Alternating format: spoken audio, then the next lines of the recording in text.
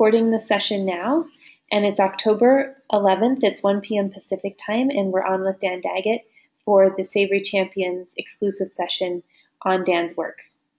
Dan, I'll turn it over to you. Oh, good. Yeah, good to be here. And this should be fun, I hope. So we'll start off, I guess. This is a photo that some friends gave to me. I didn't even know they had it a while back, of me being in a demonstration to dump James Watt, Secretary of the Interior for Ronald Reagan, back in my eco-radical days. I think this, I don't know, now it doesn't look like, I was going to say Lake Powell, but it's probably up around Flagstaff somewhere. So yeah, I was part of the Cattle Free in '93 movement. And one of the things, we wanted to save the planet. This was prior, climate change wasn't such a big deal at that point, but everything else was. And so we figured that, one of the things we had to do is get them off and lock it up. Let's see. Well, wait a minute. There it goes. Now, but things changed, and when they changed, it caused me to write a couple of books about this. One was called Beyond the Rangeland Conflict. That was the first book I wrote. It was nominated for a Pulitzer Prize, didn't win one, but it was about working together with ranchers. So how did a eco-radical, the top eco-radicals in the U.S., get around to wanting to work with ranchers instead of get them off and lock it up? Well, actually, we can go back to the Sierra Club for that, to their magazine. They're still working on it. This was a recent article in Sierra Magazine, and it was not just about grazing, but about Alan Savory's holistic management as a way to make grazing more ecologically, valuable, functional, invaluable. I mean, indispensable. It made it an essential part of actual humans living and functioning on the planet. And so this is taking issue with that.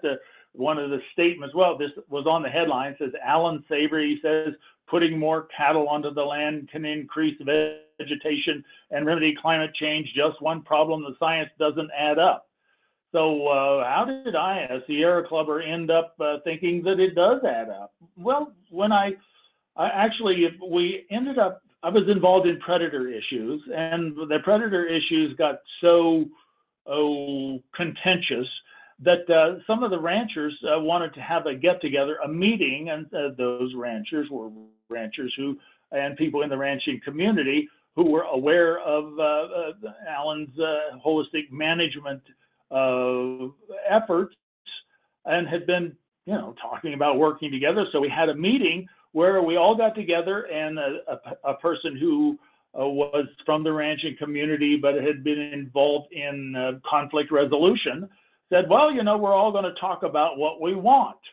What all do we want? And I was sitting there, all confrontative up and all that stuff. But the thing that really surprised me is a lot of the things I had in mind that I wanted to achieve by getting the cattle off and stopping all management, including savory management on ranches.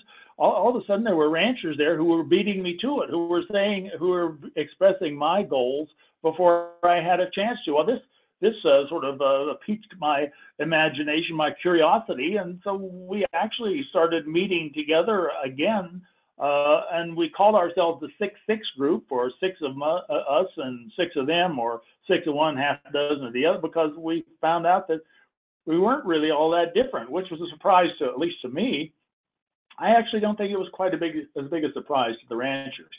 But anyway, so we started going out and visiting places where these methods that we were hearing about that supposedly would achieve our environmentalist goals were being applied. And one of the places we went to was near where I live here in Arizona. It was a big copper mine with a tailings pile that was 300 feet high and 1,000 acres huge down near Globe, Arizona. And what we saw down there is where what you have just seen on the screen had actually happened, where a fellow had got the idea from Savory and even being to Africa, Terry Wheeler, and he had decided to try to see if using cows would actually get stuff to grow on those chemically sterilized mine tailings. And well, you see how well it worked. It worked extreme. Well, it was the only thing that really worked. And this photo here, the photo of the cows on there, was taken a few years after the restoration had been achieved. And I go down, well, I was down there once this year with a fellow from Australia, and he was curious about it too. Tony LaBelle is his name. He wanted to see if it had worked, if it was still working, and lo and behold, there were the cows and there was the grass.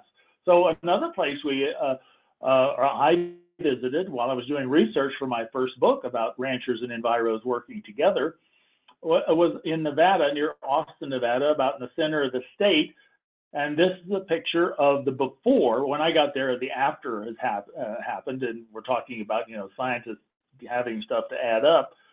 Well, I was adding this up. This is a picture of a copper mine up there, part of a copper mine, actually the front part of the dam that held water to use in the mine, and it had been restored with the standard of procedures of using tractors and stuff to plant seeds with a seed drill, and then waiting for it all to grow. And you can see there on the left how well it is grown. On the right, you can see where the Tiptons had actually started, Tony and Jerry, had started their restoration method, the animal impact, Savory inspired, using cows to get stuff to grow. So they're spreading, they've already spread seeds on it. I believe it was with an airplane, as I recollect. And they were spreading the hay. There's Jerry going up, climbing. It was steep. There's the cows, the hay spread. Here it shows them, you can barely see the wagon on top of the dam there. And they're spreading well, and lo and behold, that was a pretty quick restoration. Actually, it was the fade on my PowerPoint presentation, but there you get to see the results 8 months later. As I understand it, it rained significantly, but not hugely that year. And those are the plants that grew. And off to the right there is a picture of Tony standing in grass that was at the end of the growing season in 1 year from the restoration. So let's see.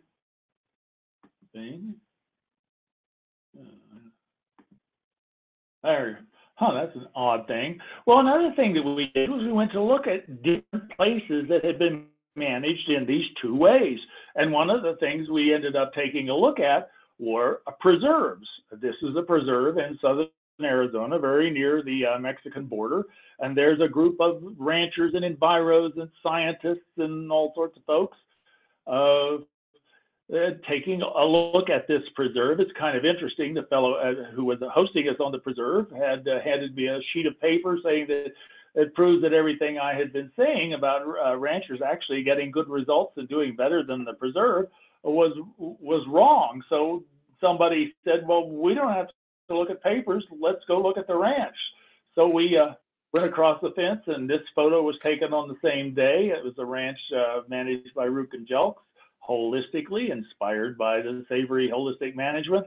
And there's the comparison. There's the one, and the grass, looks like maybe I was right. It looks a little taller on the ranch, doesn't it? And it does. So what this inspired us to do is, here was our 6-6 group. We got together with ranchers and started talking about how we could improve, the rangelands of the West where we lived. And this is Dennis Maroney on a ranch down by Prescott, Arizona, with the 6-6 group getting together and talking. There's enviros, ranchers, and you name it there. So there we actually went out onto the land and took our papers with us and did monitoring, and we checked preserved land and ranch land. This is down by Roosevelt Lake. You can see that in the background, and a number of enviros there, as well as obviously some ranchers, and folks there who are really still involved, very involved in environmental groups in this area. Another thing we got the idea to do was, why don't we use these practices to go out and, fix land that's in bad shape, like we saw at the mine site. There's other places too, and this is us getting together up by Flagstaff at the beginning of one of those projects. this is a project that the 6-6 group got together, and a group that we actually formed later called Eco Results got together to get results and use the animals to do it. This is we think was an old covered wagon train road down near the Verde River, kind of in the countryside near Prescott, Arizona, actually near a small town called Paulden, where we decided we were going to use the animal impact process to heal this. And we were wondering, can seeds, hay, and cows, how I shorthanded the project, repair this kind of erosion? So let's take a look. Let's put, there's Norm Lowe, my partner in Eco Results. We've already got the hay down, and he's spreading seeds. And there came, you saw the cows there, and I can't back this up. I haven't figured out how to use it all that well, but you saw that this is, there's the before, and the results you're seeing. As I said earlier, it so surprised me that those results were so outrageous. I went back and actually checked the date, and they're almost to the day, 1 year after the before photo there. And as our cow commentator is saying, it's not bad results. We did a number of projects. Here's another one on another ranch in the Verde Valley, another eroded area. And as I say on here, you know what's next. Well, what is next? There's Norm again. I took a good photo of him there, so I just used it again. But we did the same procedure here, and we put down, there's the George Yard, the rancher, his truck and spreading hay. And this is the result a few years after we did the process. But the one thing that's interesting here, you see the before, but over to the left, you can see an eroded area, and that is a Forest Service restoration that had happened about a year before I took these photos. And you can see how well that worked. They had spent a good chunk of $1 million hauling more than 100 truckloads of rock and dirt, mainly rock. They had plenty of dirt down in there. They spread seeds, they put on mulch and everything. And I got a call from one of the Forest Service people who says, well, we fixed the erosion in that area down there on the banana pasture that was shaped like a banana. So we went down, and he said, you got to come down and look at it. I was in Montana at the time, but I said, I'll go look as soon as I get home. I went and looked, and lo and behold, it had already washed out. They had one, it was a notable but not really outrageous rainfall event that had just taken and removed rocks, dirt, and mulch and everything. And we went down and I checked our restoration, and it had been done with cows, and it had not really even, nothing had happened there. The erosion had been no problem whatsoever. So it gets me to wondering, why is the Forest Service, why is the government spending money to do erosion controls like, for instance, this one? This is another one that's fairly close to where I live. Actually, I live on a stream called Dry Creek. This is on a tributary of Dry Creek. And this is a restoration that has been done by the Forest Service. You can see the rolls of straw there, and I don't know whether I don't think they spread any seeds. I think they just put those out. And so, but how well did that work? Well, it doesn't seem like it was all that ambitious a project, but well, with a look at 4 years later, you would expect something to happen from it. And there, 4 years later, you see what has happened. Not a lot. They've actually put out some other sticks and stuff there to try to help with the erosion. And I'm wondering, why this is an area, incidentally, where grazing had been removed in the mid-'80s in order to keep things like the erosion they're trying to fix with the rolls of straw from happening. They said, we'll see it a little bit later on in the show. But what I started wondering, if our erosion, if our seeds, hay, and cows work so well down on those other projects that I just showed you, well, what would have happened if we tried them here? So I tried them virtually, just as an illustration. And there's what I think would have happened. And not only do I think it would have happened, but we actually did it in places that are almost identical to this. And those are the kind of results that we got. And as the cow tells us up there, a cow commentator, now you know what we can do, and now you see what we can do. So, well, the one of the things we've talked about this earlier today, and the question was, how can we convince people? How can we get constituency for this sort of effort. What can we do to convince people that we should be doing more of it? And one of the things is to get a constituency that's occurred to me. I have friends here around Sedona who are wild horse advocates and think that, there's efforts to get wild horses off places and efforts to keep wild horses in places. And I'm thinking, one of the things that we could do is turn the wild horses into a plus. And we could use wild horses to do, spread some seed and hay out there and use them to add the animal impact and do restorations like this and turn wild horses from an issue into, as this fellow says, a solution. So, well, wait a minute, as I said, grazing, as I was saying at that old 6-6 meeting, grazing is supposed to make the land worse. Protection's supposed to heal it. I mean, that's what all these other books were written about, the waste of the West, sacred cows, welfare ranching. On the back of it, it says, your public lands are these guys' feedlot. They're making zillions of dollars off of it. Well, I don't know about zillions, but there's a problem with this whole idea that what's the problem? This land's been protected for 30 plus years. This is not too far from the rules of straw. Is this healthy? Is this a success? Here's a couple other pictures taken in that same vicinity, me and some areas that are obviously eroding pretty quickly. Look at the roots hanging down in there. And these are tree roots. Do tree roots hold soil? They're not holding this soil. What does hold soil? So here's an area not too far from where I live that's been protected since 1935. This picture is from the Forest Service. I once measured this. That's a friend of mine, Gary, down in the bottom there, and it's essentially, this is 3 Garys deep and 16 Garys wide, this gully. This is in an area that's been protected as an illustration of how effectively protection actually combats, and I suppose reverses erosion. So, what's going, is somebody adding this up out there? It's supposedly that, using cows to make things better doesn't add up. Well, let's look at some other scientific studies of all this. This is you can see the tape. This is an area that has been monitored by the Forest Service to make sure that the fellow here that grazed this allotment wasn't overgrazing it. You can see there's grass pretty much everywhere. It's pretty clipped.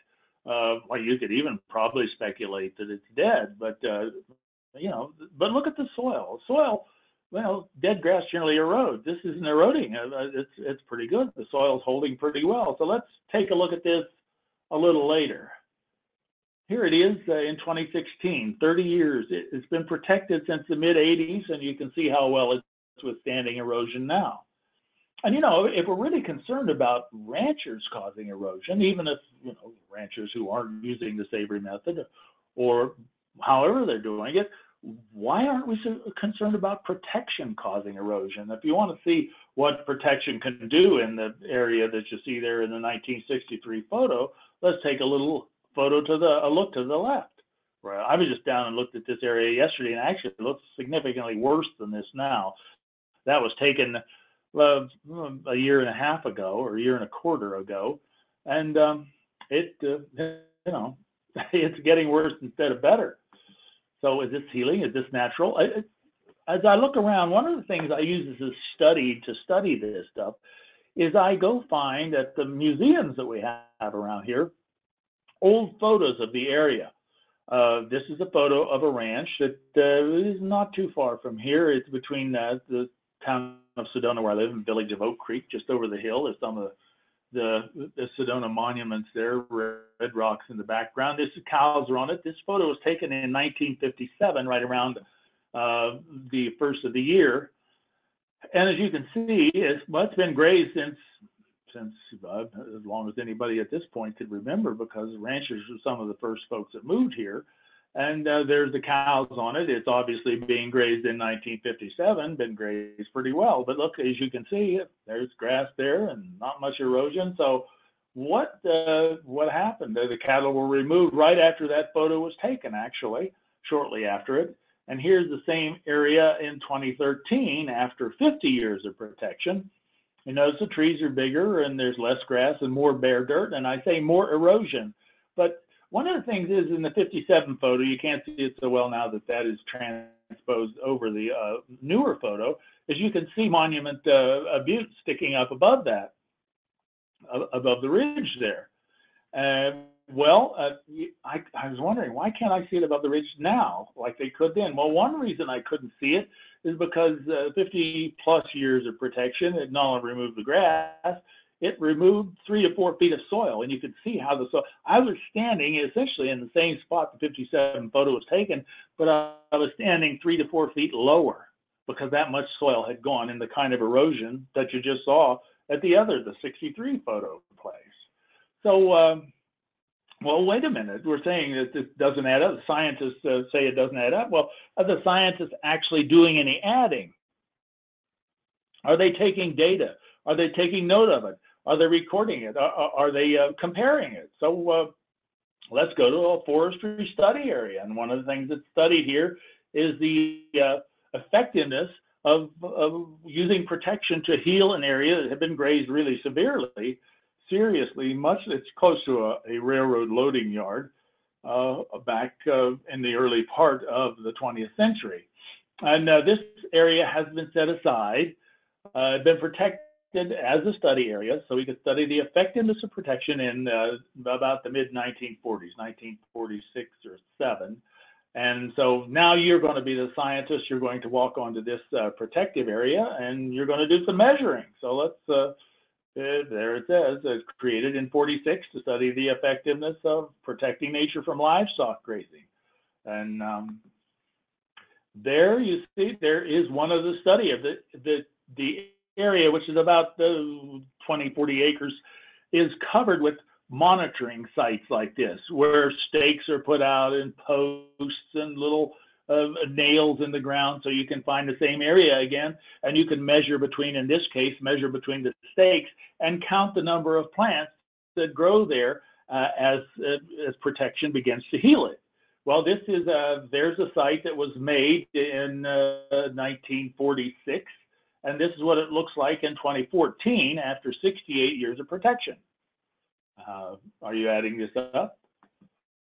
Scientists supposedly are. Here's a closer look at some of the other monitoring sites. And like I say, the way to read it is count and list the species of plants that have grown here since 1946. You can start doing your adding up right now and counting it. You probably won't use a lot of paper or wear out your pencil doing this. So let's look at some other ones here. Is that other monitoring sites? I was just down and saw this a couple of days ago too. It looked, actually we had a little more rain in some places this year, and they look a little better, but not much better than this. But there are photos taken in 2016. And if you notice, the monitoring sites have been abandoned. In other words, the scientists aren't adding it up anymore. I mean, look at the abandoned little pieces of wood up there that were all attached to some area so you could measure the distance between and count the plants. So, well, let's do some of our own measuring. This is the site. One way we can do this, and as far as I know, there are no monitoring sites where you're going to see. This is just outside one of the fences of, it's a 4-sided area. So this would probably be the southeastern fence. We're going to look at, this is the rancher who ranches and is inspired by Savory and tailors his management. His family actually has been a member of 6-6 since its beginning back in the mid 80s actually. So we're going to go out and look and see, let's see what it looks like just outside that study area there. And here you go.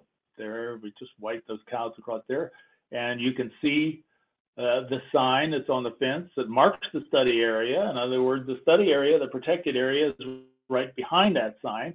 And what you're looking at here is the area that is grazed, and these photos were taken on the same day, and you get to compare them. You can add them up.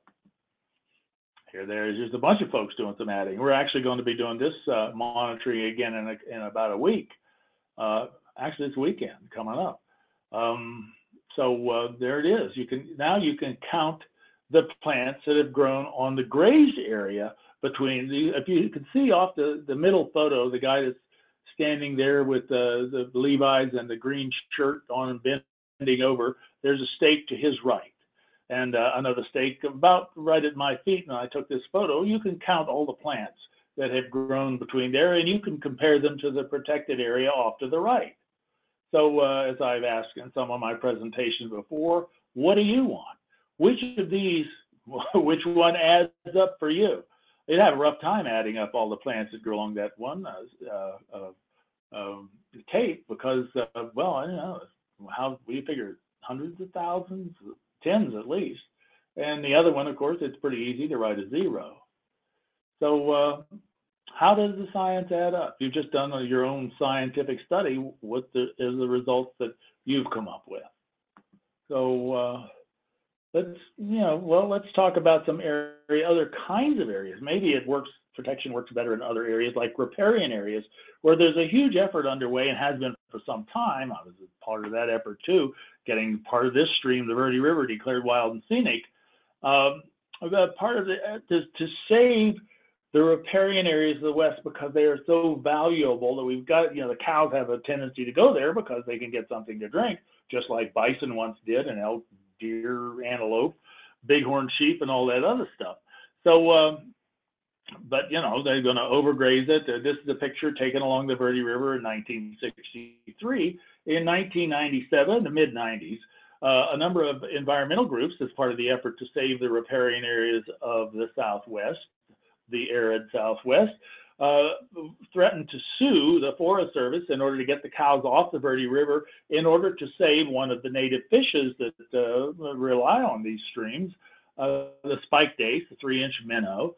The Verde was one that had one of the healthier populations of spike dace, the upper Verde especially, at the time. So the environmental groups threatened to sue the Forest Service. The Forest Service said, well, we'll just agree outside of court we'll settle out of court. We'll tell people to get cows off the Forest Service land to public lands along the Verde and save the fish for you, the threatened species.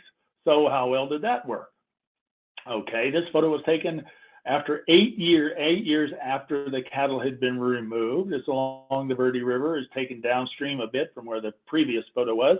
And what about the threatened spike? Well, you see what's happened. That doesn't look all that good, does it?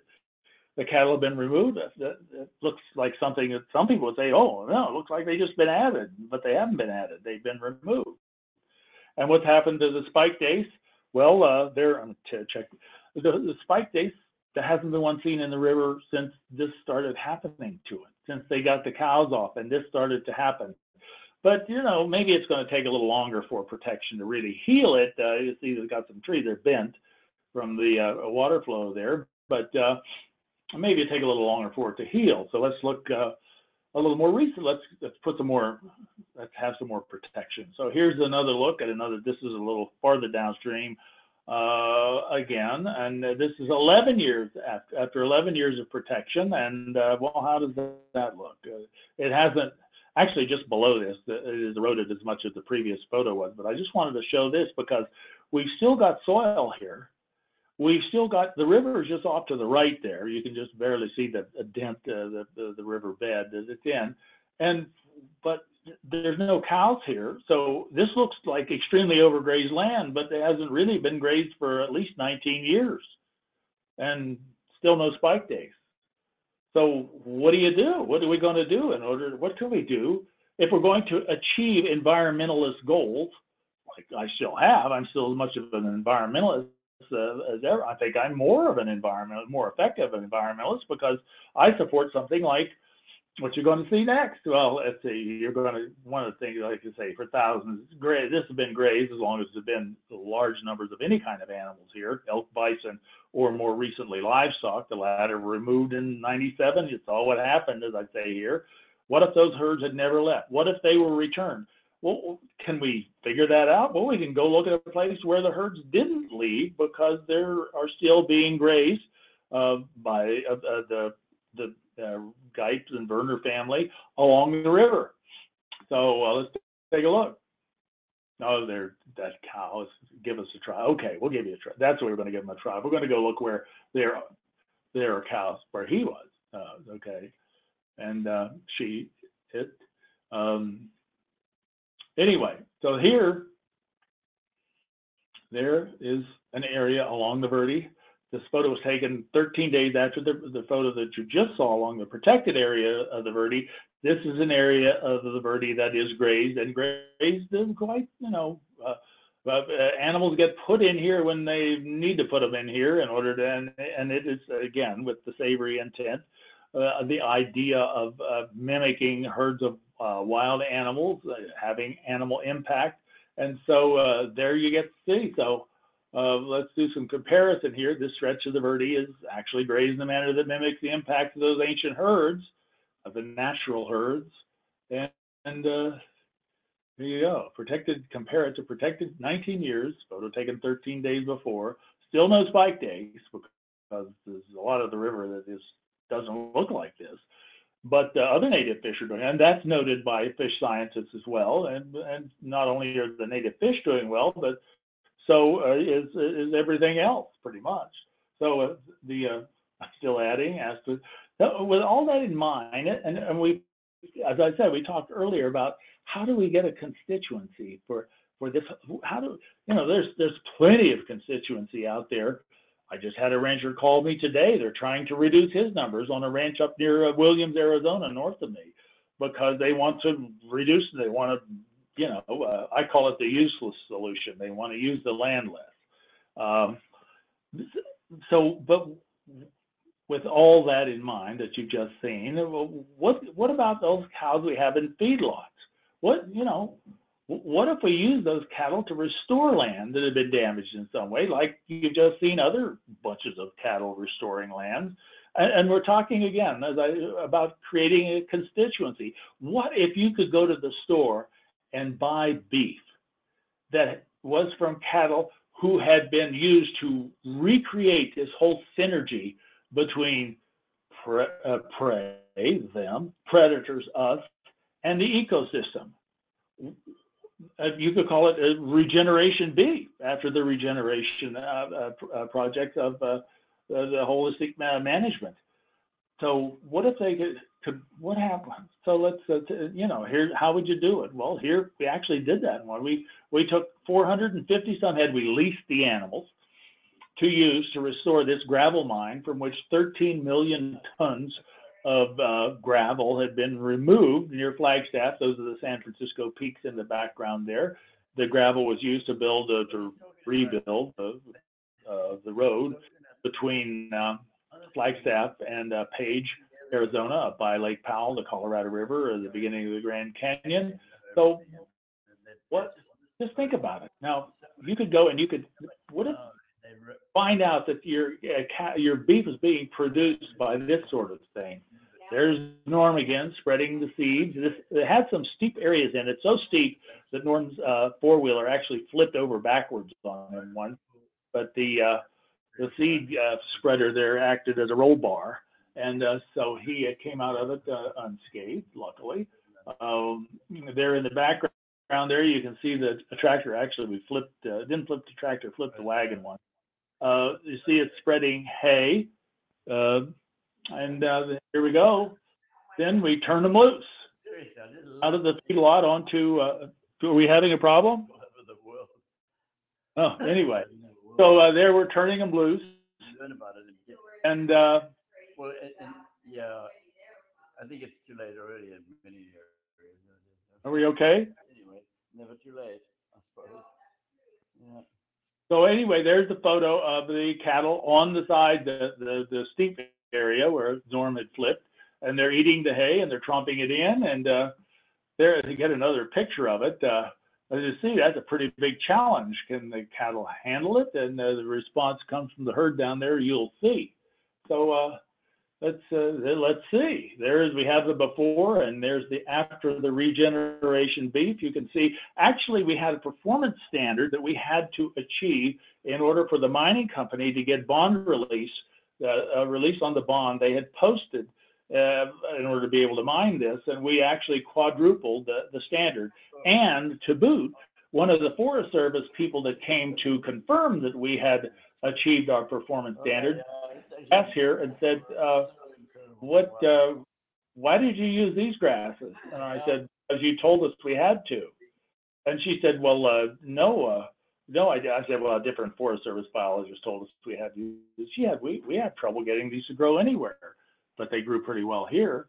Still adding. There we go. So let's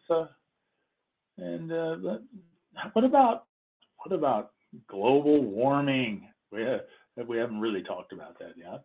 And what about climate change? The 100. That's some of the money that I've seen is supposedly. It's going. Some people are saying we're going to have to spend in order to avoid climate change, avoid sufficient global warming to actually maybe even end life on Earth. So let's go back to our scientific study plot where there haven't been any cows since 46. I took a surface temperature monitor here and went back, a little laser thing you point at, and it measured the surface temperature. So I measured the surface temperature of this area. It was 122 degrees. So I went outside, and here, as you recognize, the area just outside the fence that is grazed in a functional way, and the grazing is functioning. So on the same day, I took the temperature there, and 78 degrees. Now, in spite of this, we see where I've been reading articles in a number of places where cows are the greatest global warmers that exist anywhere. How do you come up with that out of what we just, and you want to talk about carbon sequestration. How much carbon is being sequestered in those barren areas inside the study plot, in the protected areas, versus how much is here? One of the things we've done, I don't think I included the photo, is take a picture of the carbon that is being essentially pumped into those white mine tailings by the cows who are regenerating the ecosystem of grassland on top of those mine tailings. So are you still adding? Or the cows still adding? And said, so the science doesn't add up. Let's take a look at all this. And let's go back and do our tally sheet. So we've got those mine tailings, and we've got that. So we add that. Now then we have the before at the mine in Nevada, and here's this. It's just adding up. Then we have the eroded area, and after there. Oh, okay. We have the Verde River as protected. No cows there, and lots of cows here. The Verde River with cattle along it. Put that on your total sheet there. Then we have the Forest Service restored area there, and we have the restoration using the cattle, increasing vegetation and remedying other stuff. And then it doesn't add up. It adds up. Does it add up? It adds up for me. And it adds up enough for me that I think it's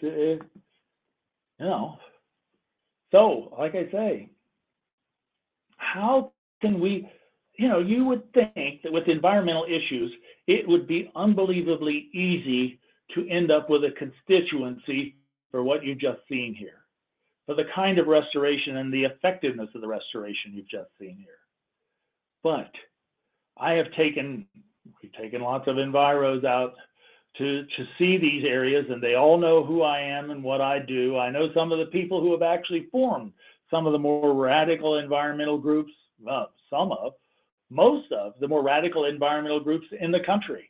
How much do I hear from them? How much do they say, well, let's talk about this? It's not going to be easy. It isn't as easy as you would think that it would be. So easy it would be automatic to get people to say, oh yeah, it's green, it's better, it's the fish are still there, I like it. But so what is the challenge? One thing I think that has to happen is one rancher I know along the Mexican border in the U.S. had one of the more than one environmental group threatened to they were trying to get him in trouble, sue him, get his cows moved off, and he sued them. That was the lawsuit. He sued them for libel because he said that the photos they were using to essentially libel him, to accuse him, were trumped up, were phony, were not accurate, were intended to be not accurate. And he actually won the lawsuit. and he wanted for quite a huge chunk of money. I also know of another situation. I've talked to these folks up in the north, up in Washington State, where they were trying to remove cows from along the river up there, the Colville River, I believe, and because they said that the cattle were causing pollution to the river. Well, the rancher there hired someone to come in and do monitoring on the river, on the preserve, which was upstream, just upstream of him, and on his ranch and downstream of his ranch, where the water just flowed off his ranch, and it found out that his ranch with the cattle on it was actually acting as a purifier. And you may, some of you may be extremely surprised about that, but I remember that something that happened quite a while ago around San Francisco, where there was an effort made to get cattle grazing off of some of the San Francisco waterlands. East Bay mud comes to mind, and some others. But the gay community found out that there had been a study done, and a certain kind of parasite was more common in areas that came in water that came from areas that had not been grazed. That the grazing actually inhibited the reproduction and the spread, the population of those parasites, and so they opposed moving cattle from off of the San Francisco waterlands. So those are some ways to create constituencies, but it's going to take an effort. It's going to take us getting together, and one thing, holding environmental groups accountable for the damage that they do, which I only know a couple of people have done that, and actually doing a better job of marketing what I just called regeneration beef, of pointing out that if you really want the planet to be healthier, you're probably going to be a meat eater. I wrote an article once called "Eat Meat and Save the Planet." So, no, that sounds like a good way to turn it over to questions. Yes. Are we still there? Yep, we're here. We're here. I just unmuted the participants. Does anyone have any questions for Dan? There's some carrots and some cabbage and potatoes in there. I don't. I can't hear. I'm sorry. Yeah, no, I don't think they're either. We don't have audio on them, or they don't have questions. So if you do have a question, you can type it into the chat window or into the questions window. I see one that's come through. Let me see. Yeah. Yep, I can read them to you. So Dan, from Tony in Australia, he says, what sort of quantities and density of feed in animals? That's something you'll have to go to. You're talking about quantity, how much to feed an animal? I think in the restoration work, when you said cows, seeds, and hay, he was wondering, like, what's the quantity and density to get the results? Actually, I worked with someone else who came up with, I probably should be ready to answer that question, but I'm not. And it wasn't a huge amount, although we did have some places where we did some of these projects at times when the drought was the worst it's been. The mines project that I showed, where I mentioned, putting feedlot cattle out there, we put 400 and some head up by Flagstaff, was in the midst of a huge drought, and they ate a lot of the hay that we put out. But we put out I regret to say I cannot answer that. All right. Well, thank you, Dan. Any other questions? Let's see. You can enter a question or write in the chat window. Roland, any questions? Can you hear me? Yes, I can. Go ahead. Oh, that's amazing, because I'm sitting in Mexico at a little place on the Pacific Ocean, and I didn't know if I had good communications. No, one thing I would like to say, Dan, that's absolutely wonderful, and I've been aware of this for so long, having been involved with Alan right from the beginning. And my question is, how do you suggest that we get this word spread around to all those that really need to hear it? It's both people who work in government and ranchers and farmers who are still skeptical and don't want to do it. I think there's many issues that I can see. Not only do they not want to do it, it's actually very, very difficult logistically to switch over in many cases. So what comments have you got on that, Dan? Well, maybe it is difficult, not as difficult as some folks think. I think changing the way you do things is difficult for some people because people have a tendency not to want to change. But I don't want to put too much of that. I think the thing that we have to do in order to get people to change is the thing that I have been mentioning, and that is build a constituency for it. I just came up recently with this, well, I came up with it a while back, but I just started thinking about pursuing this whole idea of regeneration beef, of marketing beef. You know, we have a restaurant in Sedona that just changed its menu, and I've got to go. It just happened. It's still happening, really. And I got to go talk to the guy. He's selling food based on the health of the food for you and the health of the food for the planet. It's being raised in a way that is good for the planet. I think that there is a movement in that direction that we need to be taking more of advantage of is a bad word to use, but we need to be putting ourselves more into this and going to stores like Whole Foods and stuff and start actually encouraging ranchers to get into the idea of selling regeneration beef and showing pictures of the land. Maybe even we could have projects and say, if you buy this beef, it is going to heal this place. And we have the way you've just seen my presentation here, to show people exactly what the food they're eating will achieve. I read something recently where a guy says, we should be producing meat with soybeans. Well, how much diversity is there in a soybean field? I mean, you know, we can go out onto, my wife thought I was totally full of it because, you know, she was a part of the environmental movement as I was, until we went and we looked at a ranch up in Utah where she saw more wildlife in one place that she'd never seen anywhere. And she was just absolutely blown away. We saw moose. We saw we saw all sorts of birds. At one point, I was up there when she wasn't there at this time, but where the whole mountainside stood up and started to walk away. It was a herd of deer. But they have the Deseret Ranch in Utah has been declared one of the best bird watching places in the U.S. Because they have so much diversity. They have sage grouse there. There are things to market, and I think what we've got to do is we just got to come up with some active marketers who are able to sell what these ranches are producing, who are able to get people to sign on as constituents for what these ranches are and what they produce. It's doable. Yeah. It really is, but it's going to require a lot of us to get together and start working. You know, that's an incredibly good idea. I think this whole idea of the Whole Foods thing and grass-fed beef and this, that, and the next thing, but people have to see it. There are people who want organic these days, and if they can get a better quality or feel that they're getting a better quality of meat, you know, we just got to show it. As you're right, I think marketeers are the guys who can help us.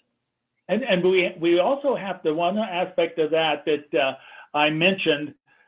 The other is making environmental groups more accountable. I think that there's not a lot of work happening there. The fellow Jim Chilton down in southern Arizona and some others have been able to do this. But like I explained this a little earlier today that at one point I was flown out to an island in the Hawaiian Islands, an island called Koholave, because they were trying to re-veg it so they could be turned back to the Hawaiian people.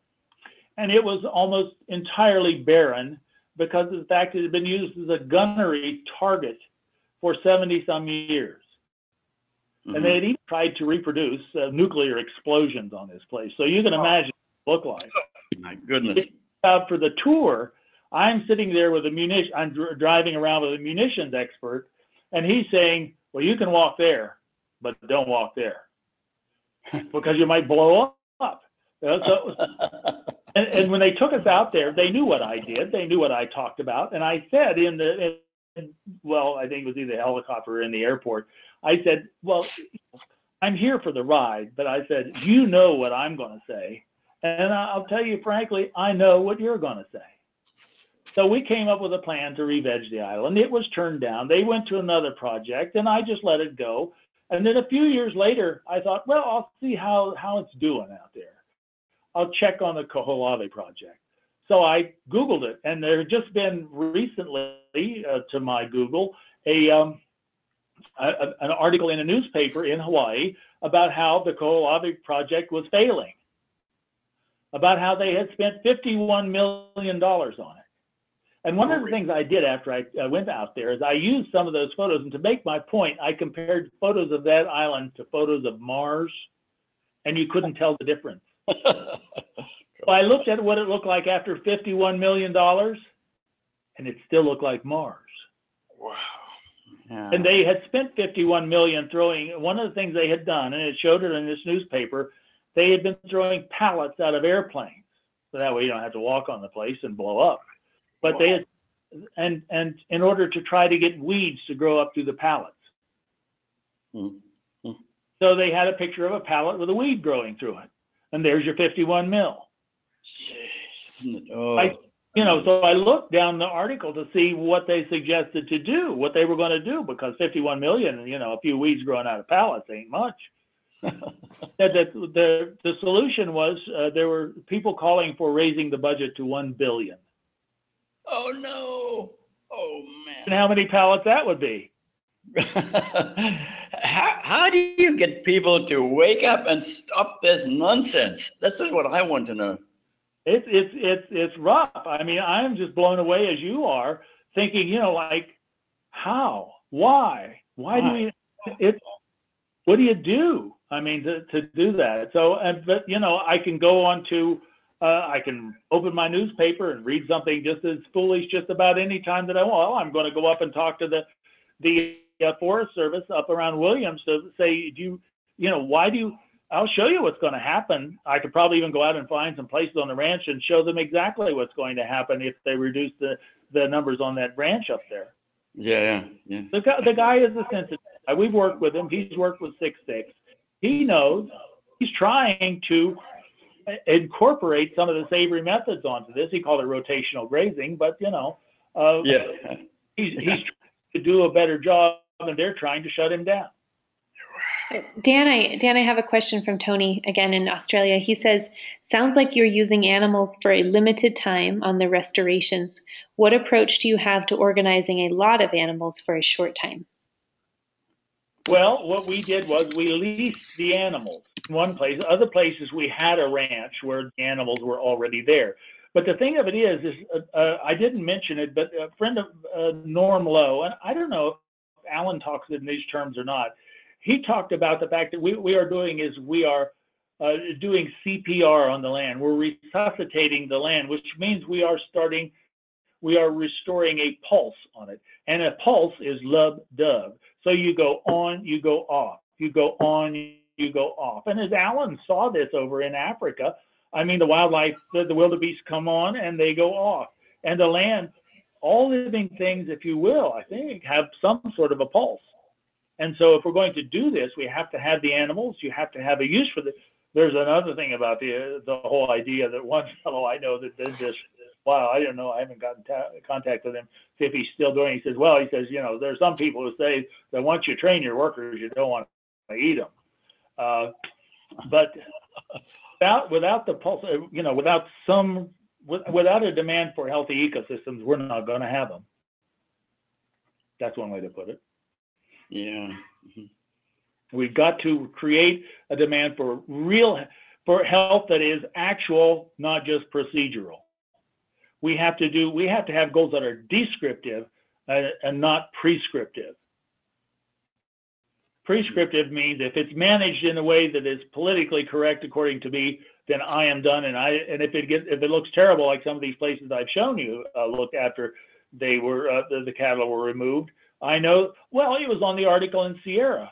Well, you just have to rest it longer because they're just recovering from overgrazing. I went out and took a picture let's see, maybe that's still here. Let me see. There's the picture of my book, and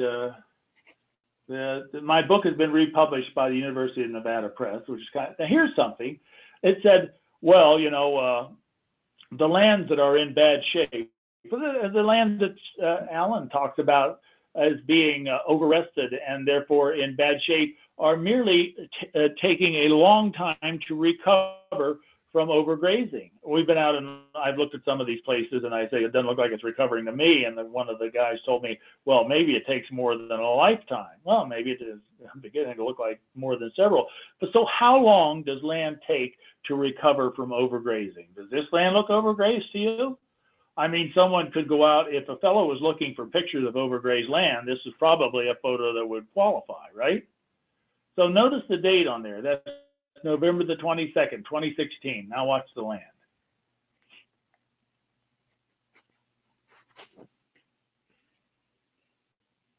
Love Dub. There it is. It's got a pulse. 4/28/2017. That land does that every year. But you remove them and leave them off.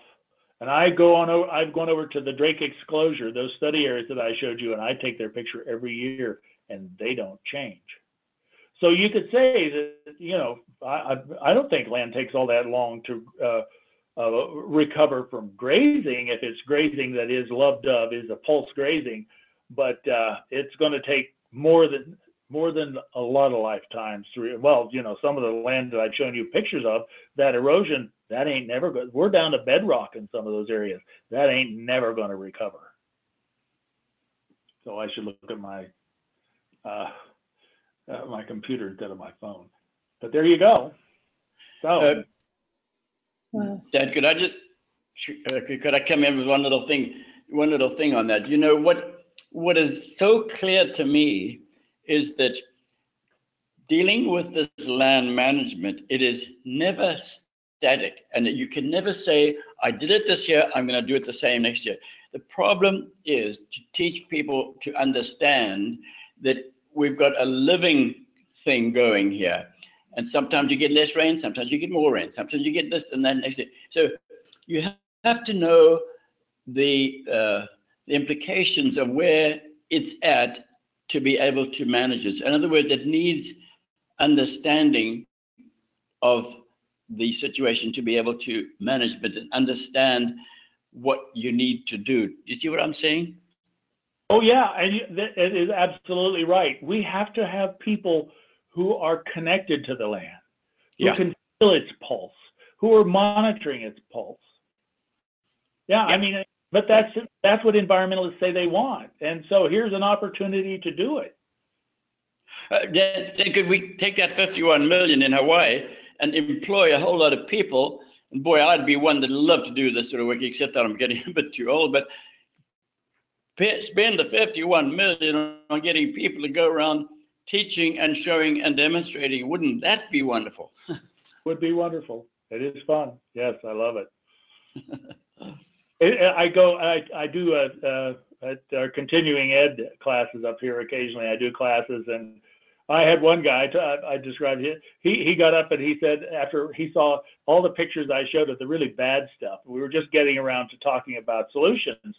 And he said, well, I know what's going to solve it. He said, just leaving it alone, and the cryptobiotic soils will come on and it'll alter and be. So I said, you're going to be really interested in the next slide. And the next slide I showed was a picture of a rotted Kaiser roll. But then we looked at a bunch of cryptos. I showed those pictures too. He jumped up and he said, everything this man has told you is a lie, and everything he's going to tell you is a lie, and I don't have to stand for it. And he stomped out of the class.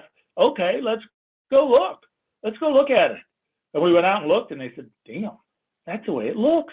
Yeah, exactly. So there you go. And we saw the moldy Kaiser rolls out there. I took them photos that didn't work out so well, but some of the photos, it showed, the cryptos creating the cracks, and then the cracks expanding from a couple of inches deep to 12 feet. So Dan, one moment, if I may interrupt. I'm not sure if we still have Tony on from Australia. He wanted to know, he had a couple of questions. He said that, is it possible to get the use of some of these slides for our local training? To get what? The slides, your presentation for his local training. He said it was a great presentation. Yeah, Yep. email dandagget@aol.com. Okay, Dandagget.